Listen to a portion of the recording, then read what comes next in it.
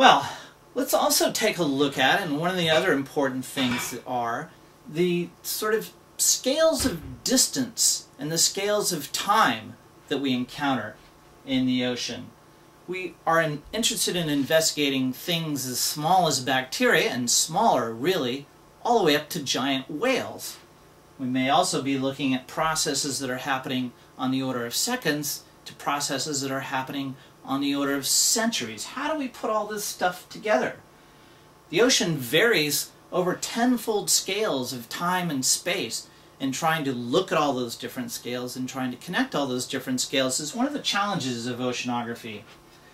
Just for those of you that may not be familiar with the terms, when I talk about spatial scales, I'm talking about scales of space.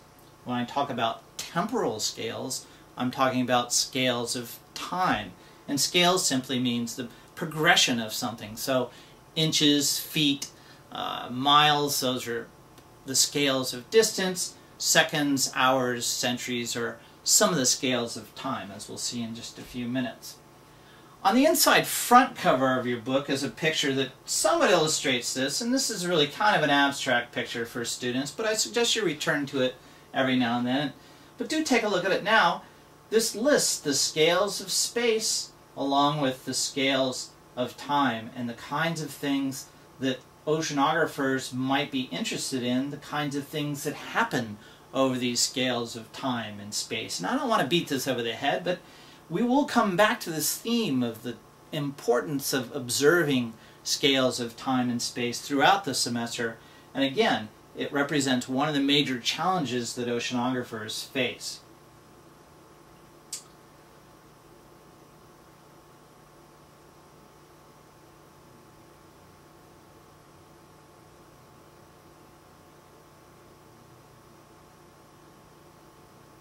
So this is the same figure you'll find on the inside front cover of your book.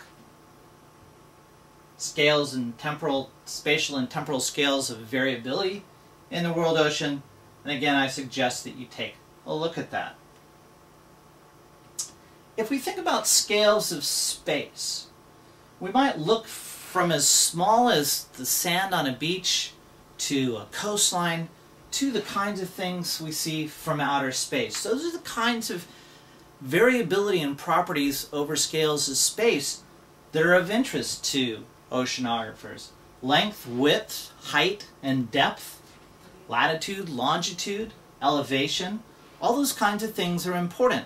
And of course, when we start talking about these kinds of things, we talk about units. So the ones we're most familiar with are the US units, inches, feet, yards, and miles. But we also have metric units, and we will interchange between those because in some cases metric units are useful to us.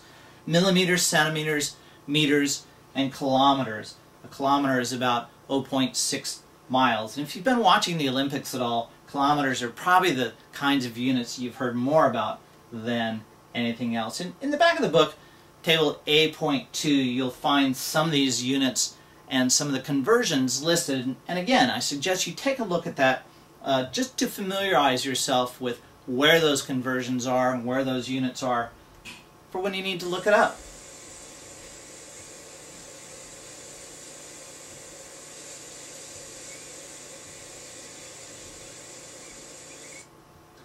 If we think about scales of time, we might think about just spending some time at the beach. Every few seconds, a wave comes in. Well, those are scales on orders of seconds.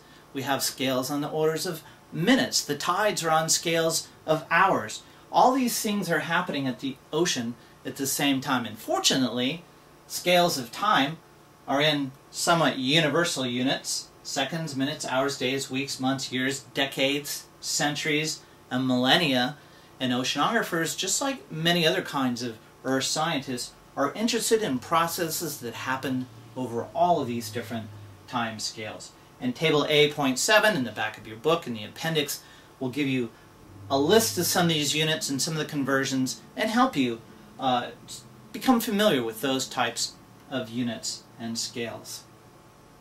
Okay, if we think about some of the things that we get from the ocean, the list is really long and plentiful and really kind of makes us smile. If you look at Table 1.1 in Chapter 1 of the book, you can see that humans depend on the world ocean for a variety of different things. Energy resources, mineral resources, biological resources. If you eat anything from the sea, you're depending on that from the sea. Some of the biological resources you may not even be familiar with. Toothpaste, which hopefully all of you use on a daily basis, contains some parts of kelp plants, seaweeds, in fact. Didn't know you were putting seaweed in your mouth every morning, did you? Tasty. In any case, ocean-related economies employ millions of people. They're worth billions of dollars, so of course the ocean is really trillions of dollars. In fact, the ocean economy is really important to us. And one thing that we'll get into this semester are the fact that the ocean really keeps us alive. It provides a warm climate for us to live in. It provides oxygen for us. It makes our planet habitable. And for many, if not most people of the world, it feeds them. So we'll talk a lot about resources and the kinds of things.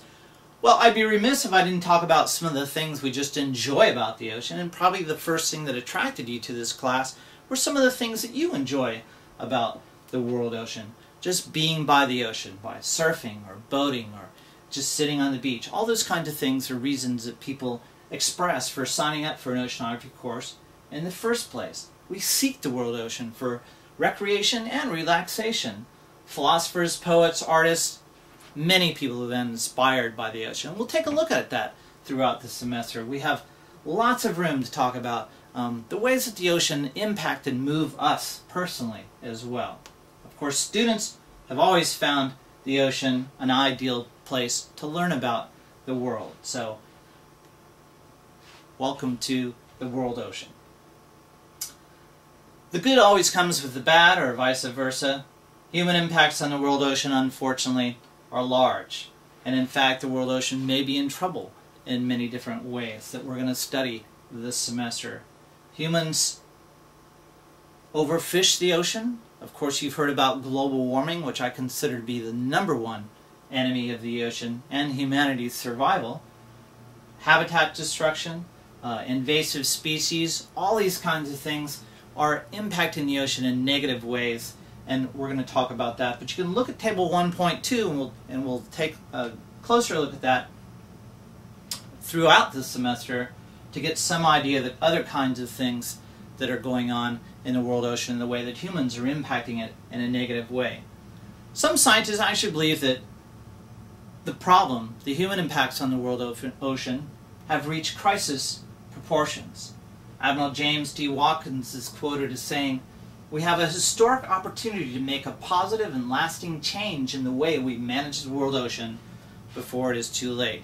So with all this sort of negative stuff about the ocean, we can also think about our role and begin to take positive steps to improve the health and condition of the ocean. If you're interested in some further exploration, you might want to check out the exploration activity in the end of the chapter. The textbook has a website you'll find useful. And if you get a hold of a copy of The Living Sea, it's my favorite IMAX movie on the ocean, with music by Sting and narrated by Meryl Streep. Well, that's it for today. I hope you enjoyed it. And if you have any questions, please feel free to email me. I'd love to hear from you. Well, that's it for today. I hope you enjoyed it.